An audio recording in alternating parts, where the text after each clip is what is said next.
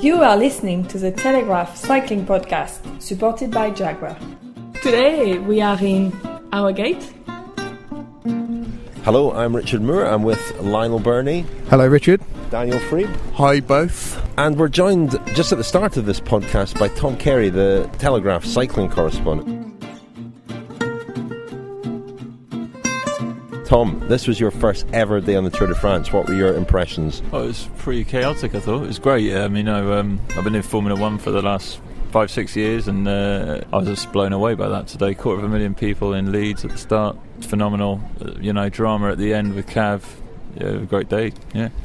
How about that? Something that reporters who come into this sport struggle to or grapple with at the beginning is the access at the end. There's no organisation to arranging interviews and so on. How did you find that finish line experience today? Well, I think that cycling compared with Formula 1, I think that is one area that it definitely could learn a bit from. The structure of the sport in general, and I found that to be the case. When I've been out at Spring Classics earlier this year, or, there isn't that much structure to it, and I think that they could do a lot better on that score. It's a free-for-all. That's the way we like it. Sorry, Tom, you're not going to change. You're not going to come in here and change the sport. I think before we get on with today's podcast, let's hear from Christian Prudhomme, the director of the Tour de France, who we caught up with at the end of the stage just to get his initial verdict on how the first stage at the Grand Départ in Yorkshire had gone. So, Christian, it looked like a huge success for everyone except Mark Cavendish. Fantastic atmosphere. Would you agree? Yes, it is beyond our dreams. It is beyond our expectations. Huge crowds, beautiful landscapes, passion for cycling, passion for a tour. French flags, British flags, yellow flags, bunting, bicycles painted yellow. But at times it was l'Alpe d'Huez de Yorkshire. When the arrival in Harrogate, in the curve, 20 rows of people, it was unbelievable. They say 2 million people, perhaps more, but that was unbelievable. I got 25 text messages from friends, most of them are journalists, from France, from the Netherlands, from Belgium, even 2 friends from Qatar. And they were saying, whoa, huge crowds. Tour de France is very, very popular, but it was really very special today. And the stop at Harrogate, the podium, the royal family, it was unbelievable. You said in 2007 that it was unforgettable. It was unforgettable and impossible to imagine the Tour would not return. We're back 7 years later. Can you see the Tour returning to Great Britain perhaps even sooner again? I don't know, but it's such a success. Maybe every year. Somebody already told me that. But no, it was really impressive and very emotional, very, very, very emotional. Today, the opening ceremony, for the first time, it was not team's presentation. It was really an opening ceremony. Everybody in the streets saying merci, saying thank you, saying vive le tour. Huge crowds, but many, many, many bikes on each side of the road. No, magnifique. Just lastly, Christian, a lot of the riders said there was perhaps too much enthusiasm, too many people. You are as a journalist very, very important. You have to say, you have to write, you have to repeat all the what is necessary in terms of safety. Security, safety. Hold the children by the hands. Stay on the same side of the road. Do not cross. Do not run. That's very, very important. But 99% of the public was perfect. But you have to say for the other 1%, don't run. Stay on the same side of the road. Yes, that's very important. And you are the messengers. The Telegraph Cycling Podcast, supported by Jaguar, with Richard Moore, Lionel Birnie and Daniel Friebe. So we heard there from Christian Prudhomme, the director of the Tour de France, the Grand Fromage no less, and earlier from Tom Carey, who is the Telegraph's cycling correspondent. You can read Tom's reports on the Tour de France every day in the Telegraph. But we should say a bit more about Christian Prudhomme, because what didn't come across in that interview, in the audio version of the interview, was the hand gestures, which added so much to his very passionate dispatch on today's first stage of the Tour here in Yorkshire. We should explain that Christian, as Prudie, as we call him, is a friend of the podcast, and he was a special guest at the Cycling Writers of Great Britain Christmas dinner in London last year, and he was a great sport. He came along and agreed to dress up as Santa Claus, Father Christmas, and made a special entrance, Santa Claus with sunglasses. It was fantastic. He's a great character, isn't he, Daniel? Fantastic sport, a very charismatic man, very good speaker, as we heard there. It's just always sort of inspiring to listen to someone who's so passionate about what they do, and he certainly is very, very passionate about the Tour de France, and he's very, very passionate about and the enthusiasm, the kind of explosion of interest there has been in the United Kingdom over the past 10 years, and he's really kind of embraced that, and the Tour has embraced that as well. Yeah, I thought he was actually quite emotional. I mean, he said it was an emotional day, and you could see it in his eyes, and I was trying to sort of imagine what it must be like to be the driving force behind creating all of this. It is down to him. He had a personal hand in choosing Yorkshire. I know there was a kind of battle between Yorkshire and Edinburgh. I know you were a bit upset that Yorkshire got the nod initially, Richard. Wouldn't you have liked Edinburgh to have got it? Not with the bid that they put in the end, which was rolling out of Edinburgh and heading south. I didn't fancy that so much as a prologue in Edinburgh. I think would be spectacular. But the Yorkshire Grand Départ, I don't think anybody who supported the Scottish bid can have any complaints at all, because we should get on to talking about today's first stage. We will get Christian Prudhomme back on the podcast, I'm sure. I know he's very keen to appear on it as regularly as possible. Daily, perhaps. Daily, perhaps. We'll be fighting him off. We should get on to talking about today's action, because it was a tremendous occasion, huge crowds, glorious sunshine. The clouds just kind of lifted. They dissolved just before the start of the stage, just minutes before the rollout from Leeds, and blue skies were revealed. Glorious sunshine that was sort of bathed Yorkshire all day. It was perfect. The forecast for Sunday isn't quite so good, but we've had a great day today. Huge crowds and fantastic racing as well. Let's get on first of all to the sort of big talking point in terms of the stage. It was won by Marcel Kittel, second year in a row. Also, the second year in a row, there's been a crash in the finale that has taken out Mark Cavendish. Last year he was held up by it. This year he was actually in it and arguably the cause of it. He got tangled up with Simon Gerrans, who appeared alongside him. And Daniel, you've spoken before about Mark's very clear sense of the pecking order in terms of sprinters, and how he sort of begrudges the non-pure sprinters, the likes of Gerrans, getting in their way in the finale. Was that something that crossed your mind as well as you watched the finish today?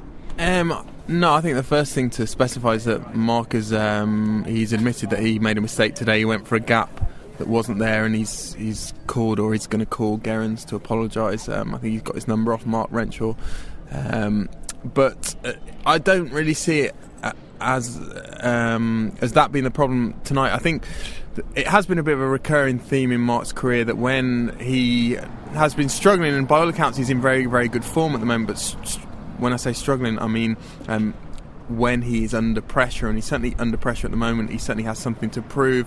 The consensus seems to be that Kittel has the edge on him now. So when he's sort of straining, I've always felt that he's more liable to take risks, sometimes irresponsible risks. The example that always comes to mind is the period in 2010, just before the Tour de France, particularly the Tour of Switzerland, where he was involved in a sort of infamous crash with Heinrich Hausler, and that, to me, that year was symptomatic of Mark not being in particularly good form and really struggling to find his best form. And I've always thought that the day that Mark becomes a good loser is the day when he'll start losing his edge, and part of it is about refusing to lose, and sometimes he takes perhaps irresponsible risks in an effort to. You said there that he said that he went for a gap that wasn't there. He certainly did, because he was completely boxed in, and he moved across onto Gerrans with his head and shoulder, pushing kind of Gerrans out into Brian Coquart of the Europcar team. And then when Gerrans could go no further, that's when the crash happened. And he was completely boxed in coming up the sort of incline there at the finish. So you can see, he desperately wanted to get out, because if he had the legs to get round once he had clear road in front of him, he would have seen Kittel sort of getting away from him, and the pressure was not necessarily that he wasn't good enough perhaps, but that he was in a position that he didn't want to be in. You mentioned that he used Head and Shoulder there, Lionel. He was actually briefly the face of Head and Shoulders. Head and Shoulders. Slightly unhappy brand ambassador. Yeah, unhappy. He was briefly the face of, or the head of, the hair of Head and Shoulders shampoo. But it was. He was, I think, at fault in the crash. And we should just pause here, because a very special arrival has just sprinted across the road. Our first 2014 Telegraph Cycling Podcast, supported by Jaguar, appearance of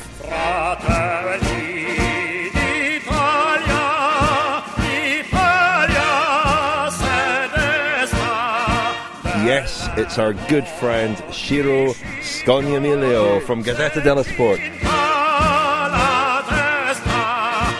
How proud did that make you feel there, hearing Lino Di Mamelli? I'm really proud, but mainly because, in my opinion, without me, this podcast is too serious. I mean, I have this impression, so I have to take here something more funny for our listeners, in my opinion. According to me, this is my idea. You must be also very proud today, Ciro, of the performance of... I'm just looking down the finish list to find the first Italian. While you do that, Rich, I'd like to ask Ciro's opinion. No, hang on. It was Vincenzo Nibali, 34th. Hang on. Ciro, we've just heard the Italian national anthem there. We know that you've been following Nibali all year. What do you make of Nibali's Italian national champions jersey with a very discreet tricolore in the middle of the jersey? It's not the usual, the classic jersey with the three white, green and red bands. Well, in my opinion, it's not really a classical jersey. I mean, it's more an Italian flag put on the jersey of Vincenzo, and certainly it's so different from the jersey, for example, of Arnaud Demar, the French champions. And so, but in this case, I'm sure that Vincenzo would have preferred another kind of jersey, but that teams in this case can decide because it's the team that gives the salary to Nibali, and not me, and not you, and not our podcast. Maybe we are rich, but not so rich to pay the salary of Vincenzo Nibali, and so the team decides. I should just say there, we had the Harrogate Harley-Davidson Club go past there, and we're sitting outside an Italian restaurant, actually, Ciro, just for you. Pizzeria, there's some ice cream over there. We were thinking of you. Yes, but I must confess, during my Tour de France, more or less 1 month, I never eat pasta. I don't like, pasta abroad. No, and not in Great Britain, I must confess. I apologize for our listeners, but it's like that for me. This is run by Italian people, Ciro, this restaurant. Yes, but I don't care. I mean, for me, pasta is something serious. More serious than the Tour de France, for sure. Ciro, what happened to Sasha Modolo today? He's had a very good season, and he came in a long way down and looked very unhappy actually at the finish. I was there when he appeared, and what was wrong with him? Yeah, he was in a really bad mood at the finish line. Normally, in the first moment, I thought that he had some physical problems, but as a matter of fact, he hasn't physical problems, only a bad day. Well, was first day of his life in the Tour de France.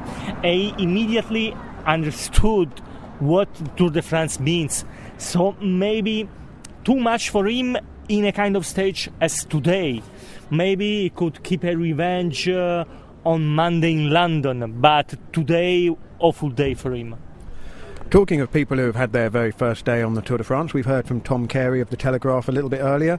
Today I spoke to Simon Yates of the Orica-GreenEdge team, who got a very late call-up for the Australian squad. Simon Yates is one of the Yates brothers from Bury, and he's riding his first Tour de France, and I spoke to him this morning and again at the finish line to find out how his day went. Someone said to me, somebody from the team said to me that perhaps your broken collarbone a little bit earlier in the season was a blessing in disguise because it gave you a kind of break from racing. It was quite a clean break, I gather, so the recovery wasn't complicated. What sort of condition are you in going into the Tour? Yeah, it was. Yeah, it was a huge blessing in disguise, really. Well, I don't think I would be here if it wasn't for that. Yeah, I'm in some great form, I think. I've been training hard since the break and been sort of preparing for the Tour of Poland, which is another 3 weeks away, whatever it is, and going back to the National Championships last weekend or whenever it was. I was feeling good then, and I think I'm going quite well, and just sort of see how it goes. How did you get the call, and what was your immediate reaction? I'm assuming you jumped at it and said, yes, I'll do it. Of course, it's once in a lifetime opportunity, really. How many times to come back on your normal training roads, and still can't believe it, really. And it started sinking in sort of yesterday, the day before, really, with we're going back to all the media stuff and the team presentation. It's just a huge opportunity that hopefully I can take advantage of. And what's your role, particularly in the early days?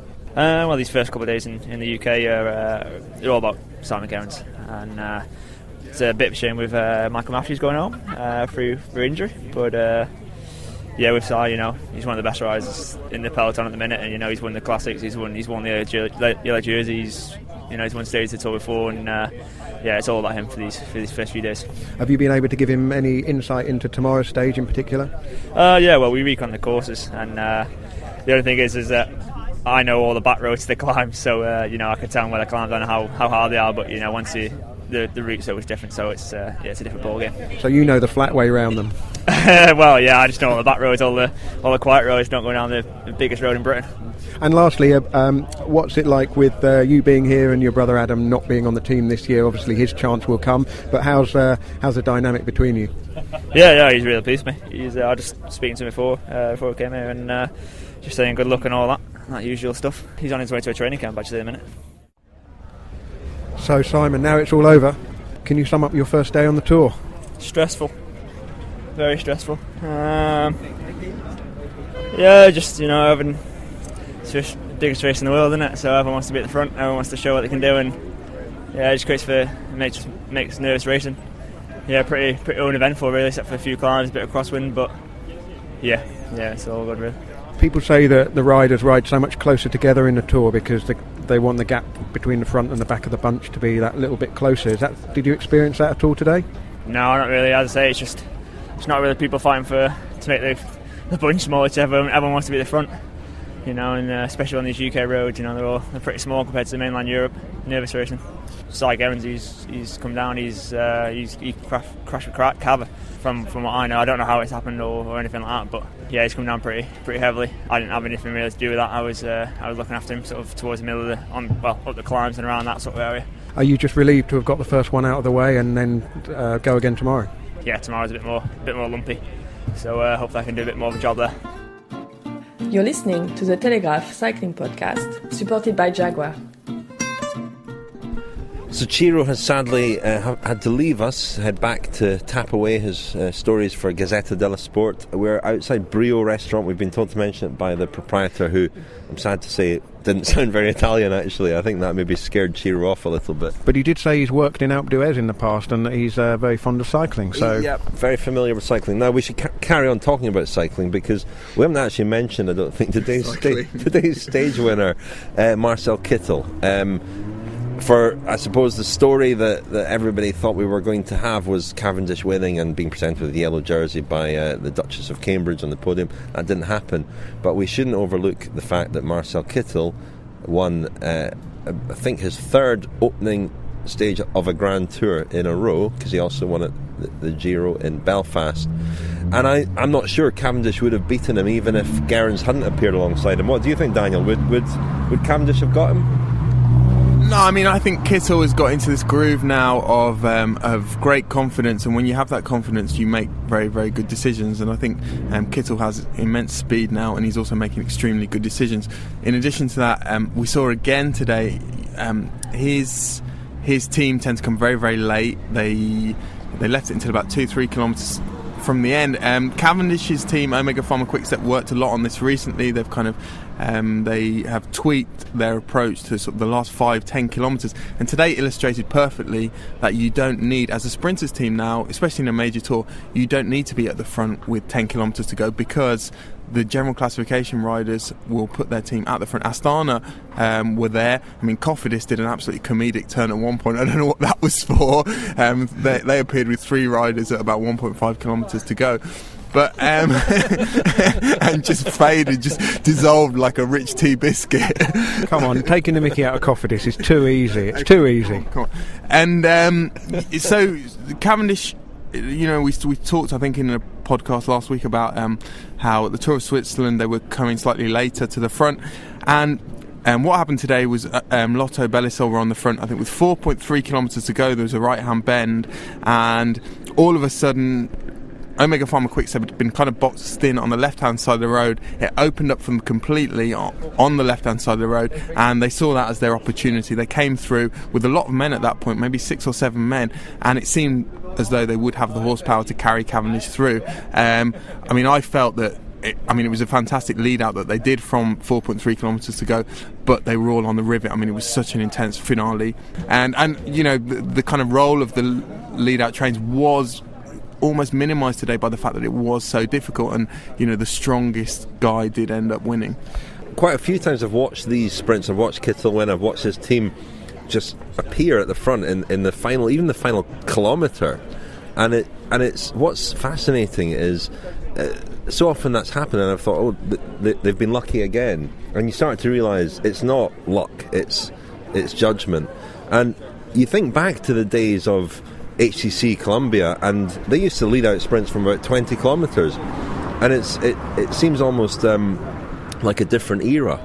You know, at that time, between about 2008 and 2011, Cavendish had no competition at all. It was really on a plate for that team, and they were so in control that there were lots of sort of Cofidis comedic efforts to break up and to get in the way of that train. Milram and teams like that. Cofidis today were Milram-esque. Milram used to have a go.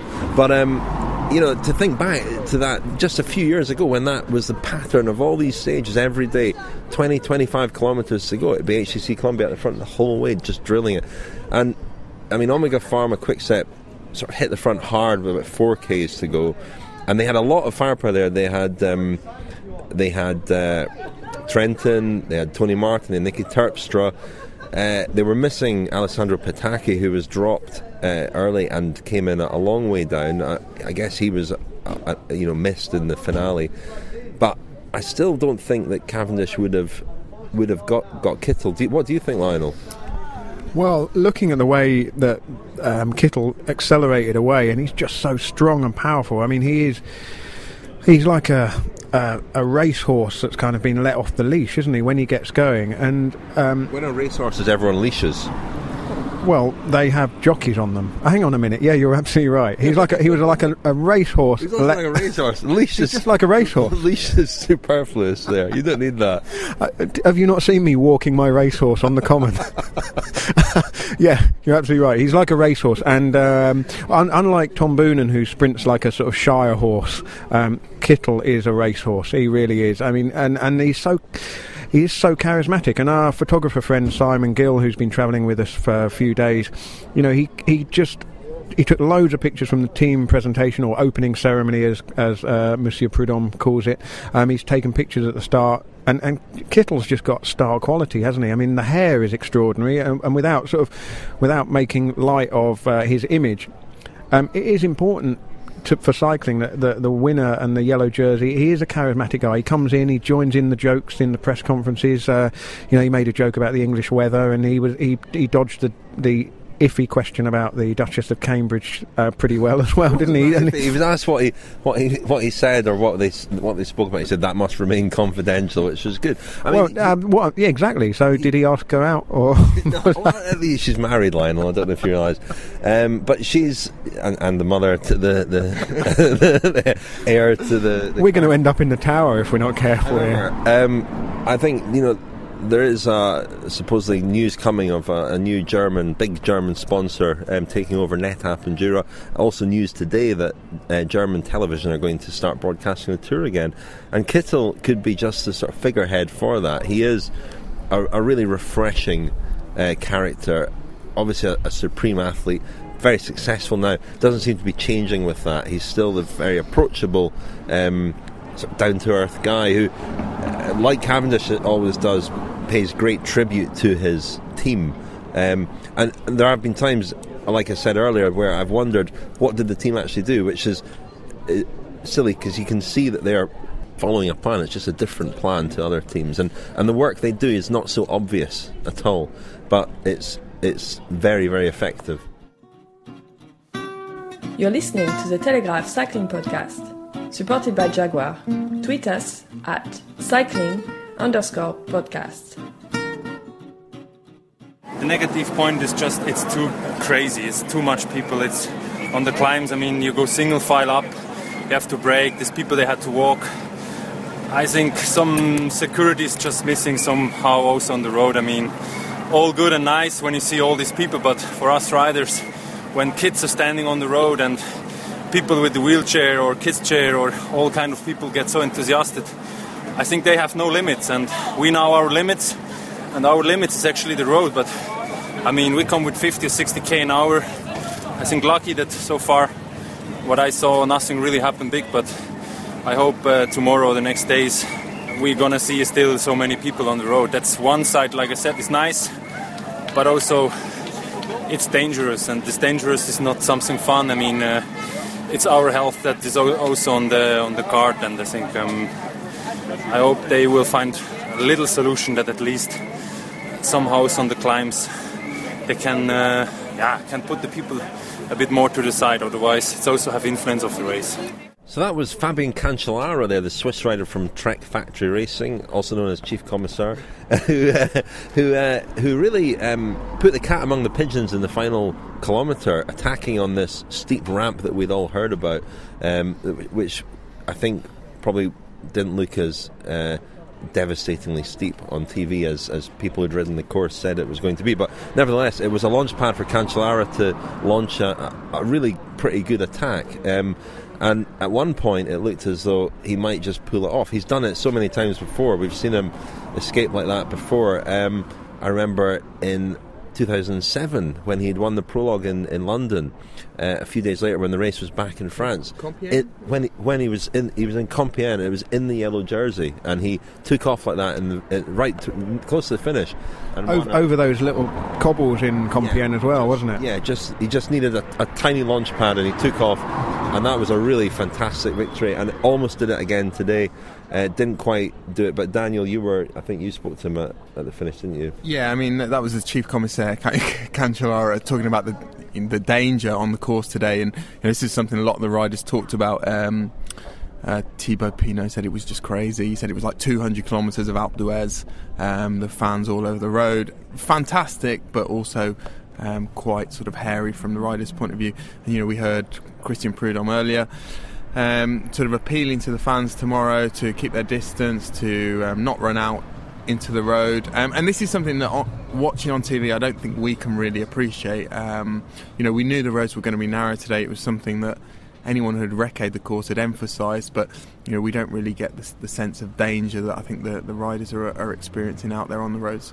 We also saw that, there were splits in the group because the riders couldn't physically get through the gap that was left by the crowd. You don't often see riders having to stop to file through a very narrow gap, and that happened a lot today, and it could have had devastating effects. Thibaut Pinot was one of the riders who was off the back for a while.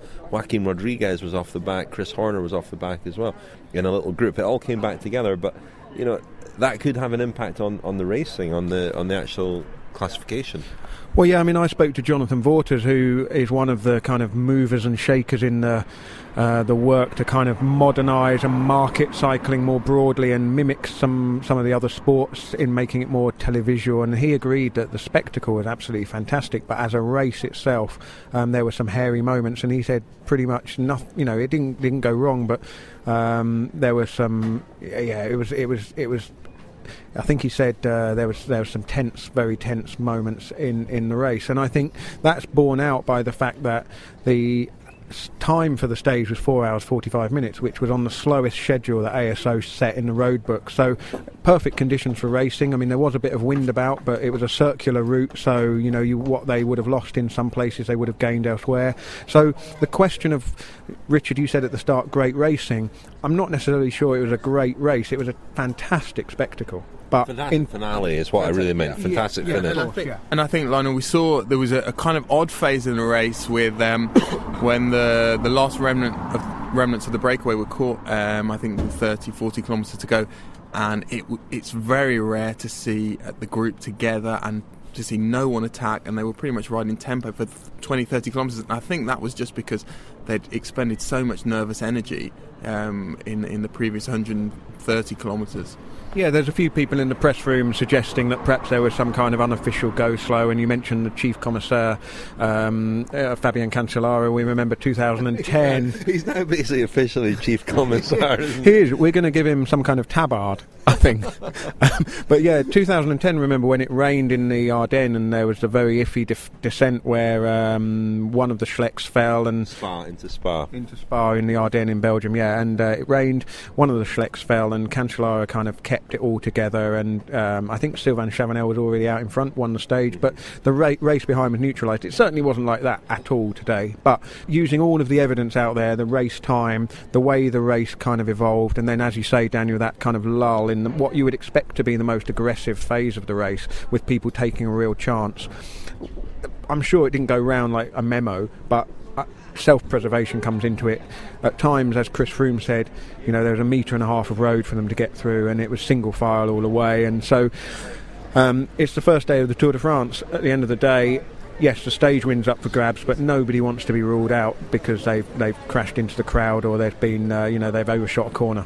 Chris Froome 6th on the stage, which was quite an amazing and unexpected result. And I spoke to him briefly at the finish and asked whether that was an indication that he was actually very good form, because it's hard to be up at the sharp end of the race, and it was hard in those closing kilometres. To be there, just to be there, can often be indicative of good form. He wasn't reading anything into it at all. He said he was keeping out of trouble. The irony being that the crash with Cavendish happened right alongside him, and a metre or so to the right, and it could have been Chris Froome taken down as well. We should probably wind this up a bit. Have you got something else to say, Daniel? Just a couple of things. I mean, I think it sort of pays tribute to how good a victory it was by Kittel that riders like Froome were up there. Navadauskas was up there, who is a very strong rider but not renowned for his sprinting ability. And just in terms of, again, going back to the finale and all the teams we saw up there, we were lucky today, I think, that we only really saw one major crash, which was Cavendish's. You could see the sort of ingredients for a disaster brewing today with 10 kilometres to go. Teams who, completely unfathomable reasons to be up the front. AG2R were up there at one point. You look down their roster, they've got Romain Bardet, who at best can finish in the top 10. It's just a huge battle. Great for us spectators, but for the riders, I think it's going to be a hairy few days. You have some news today, Daniel, some transfer speculation. Yes, I did. Yeah. Very briefly, so, and I have to stress that my sources are not the same as Richard's sources. Baskin-Robbins, the king of the scoop. So I'm led to believe that Lars Boom is in very advanced negotiations with Team Sky, and would very much like to join them next year. And another friend of the podcast, we mentioned Prudie earlier, Christian Prudhomme, another friend of the podcast, Pippo Pozzato, spoke to the Trek team manager, Luca Guercilena, a couple of days ago with Ciro, I should add. And Luca worked with Pippo at Mappe, the under-23 team, about 10 or 12 years ago. And he said he'd love to have Pozzato, but at the moment his asking price is just a little bit too high. But it gave me the impression that there might be some wriggle room there, and there might be an opening for Pippo. Maybe we can chip in. I think we should let's start a fund. People to Trek fund. We could get a name on his jersey. Perhaps. Chip-in funds and cycling haven't gone well in the past, though, have they? Telegraph Cycling Podcast, supported by Jaguar. There's surely room for that. Or a tattoo. We can get a tattoo on people's trunk. How about that? Anyway, let's wrap up. We don't want to give people too much to listen to. We're trying to keep these podcasts a little bit briefer. Can I just say, we got photobombed a bit earlier while you were talking, Richard, and I was worried that you were going to get, tickled or something. That's why I lost my train of thought all those times. We've not mentioned David Cameron. I saw him taking selfies at the finish line. We've not mentioned Kate Middleton. No, we did mention Kate Middleton, didn't we? Called her the Duchess of Cambridge. Daniel, I was following protocol. You just break it. Well, thank you very much. Lionel, thank you. Thank you, Richard. It's been brilliant. It's not over yet, Lionel. It's only just started. I'm going home tomorrow. I don't know if anyone realises that the tour continues beyond Yorkshire. Oh, right. It actually carries on to France. Nobody here realises that. But we are going home tomorrow, aren't we? We are going home tomorrow, but we are going to be podcasting every day, as we've said. And Daniel, thank you very much. Thank you, Richard. We'll speak to you again tomorrow. Podcast daily during the Tour de France. This is the Telegraph Cycling Podcast, supported by Jaguar.